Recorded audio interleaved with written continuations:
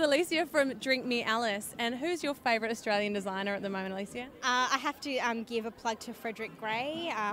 Yeah, just the very minimalist layers, very androgynous, very moody and dark, totally my kind of aesthetic.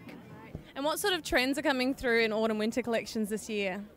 I guess, well, in terms of Melbourne fashion, obviously there's always a lot of black, but definitely big shoulders, thigh-high boots are going to be massive as well for autumn-winter. And if you had your way, what trends would you bring in? I just, keep it coming with all the black, pretty hypocritical since I'm in all white tonight. Just trying to buck the trend, but yeah, no, definitely. And lots of textures. Obviously velvet's coming in, that's actually really exciting because it's a great textured material, so happy with that.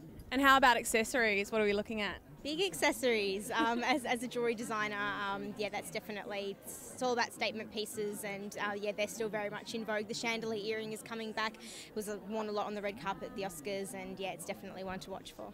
And what sort of jewellery are you working on for your current collection? Can you give us a sneak peek? Or? Yes, I'm actually wearing a piece. I've just launched a diffusion label called Drown, which is a lot bolder, going in a much bigger Melbourne-esque direction. This collection's all, it's called Nebula. It's set with a digital space print, black acrylic, everything's huge and perfectly on trend. Excellent. Great. Thank you so much for your time. Have a good night.